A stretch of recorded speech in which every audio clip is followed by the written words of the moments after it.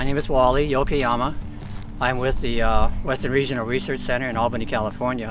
I work in a unit called Healthy Processed Foods.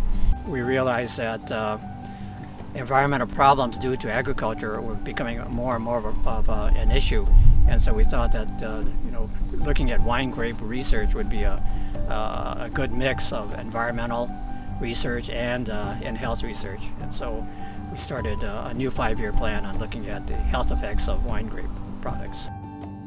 I don't know the exact tonnage, but on a percentage basis, I think about 40% of the harvest is waste.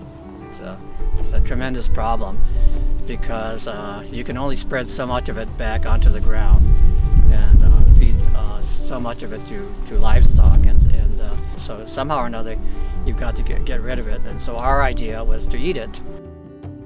It turns out that one of the effects of these bioactive compounds in wine grapes is to change the microbiome, the gut bacteria population in the gut. What we're hoping to accomplish in our research is to help the American population to try to prevent metabolic diseases, diabetes, heart disease, fatty liver, high blood pressure, through these bioactive compounds that reduce the source of the problem, which is inflammation through the gut.